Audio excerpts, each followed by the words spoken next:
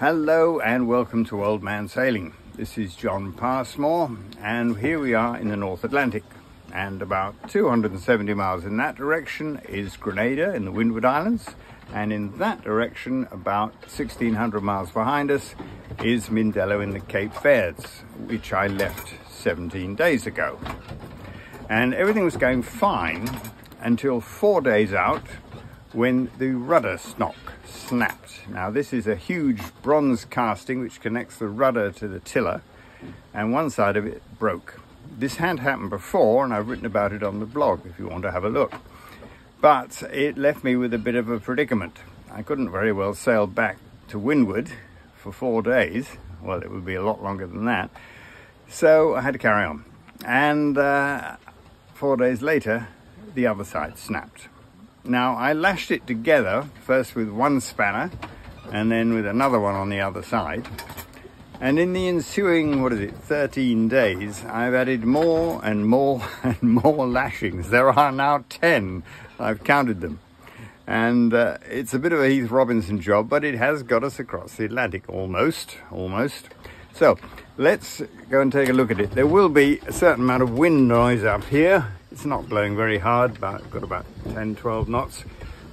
And we're doing about 4.5 or 5 through the water. So here it is. Let me just get over here so you can see it properly without falling off. Right, here we are. All right, let's take it from the front end. There is the Aries chain for the wind vane self-steering. That's lashed as far forward as I can get it because that is pulling the tiller backwards. This here is redundant at the moment because that is pulling the tiller backwards when we haven't got the Aries chain on. So that's for hand steering or with the electronic autopilot. This is the pin for the autopilot, and that has got 2 lashings on it, one each side, which go to the back of these spanners. Now there's a 18mm spanner on this side, 17mm on the other, so that they engage with the nuts, and they're lashed with 2 lashings at the front and 2 at the back. There have to be 2 at each end so that I can loosen one of them and retie it when that needs to be done. Eventually I found that what was happening, that the whole structure was dropping, the tiller end of it was falling out of the jaws at the bottom. So I've now got this little string here which pulls it up, so that goes over the top and that's pulling the spanners up on each side. Of course it is somewhat wiggly, as you can see. It keeps opening and closing. Can't get it any tighter than that, but it steered us across the Atlantic, and with any luck it will get us all the way. There's the other side of it.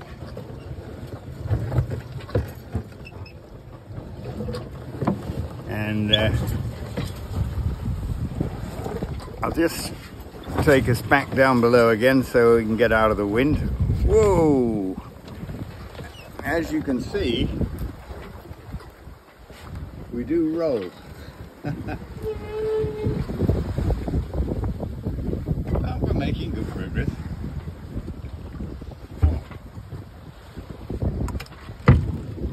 There you are.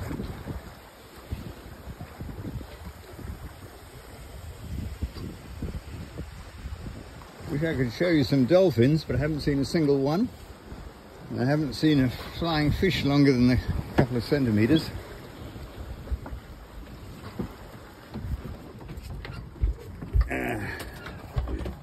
And there we are.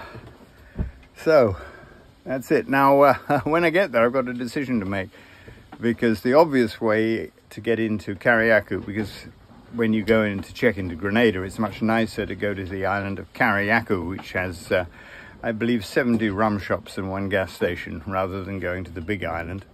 So I shall check in at Carriacou, and the obvious way to go is just north of Frigate Island, and there's a little pass there which is half a mile wide. And I was thinking that I could get through that even with my dodgy tiller. Half a mile in that is plenty. However, it does appear we're going to be arriving there in the middle of the night. And since the islands are not lit, I think I'll go further south and find a bit more space. So I'll then go up to Carriacou, check in, have a few days there, and then go down to Prickly Bay, south of Grenada. And there is Spice Island Marine, and they did a very good welding job on some cast aluminium for me a couple of years ago. So I'm sure they can manage some bronze. Also, I have all sorts of repairs to do to the woodwork, thanks to the knockdown on the way from Falmouth to the Canaries in October. Yes, I know October is a bit late for leaving, but I got delayed because of the water maker. I'll get all that done there, or you can read about all that, of course, once again on the blog. It's oldmansailing.com/knockdown, obviously. So there you go. Thank you very much for joining me, and I look forward to the next time.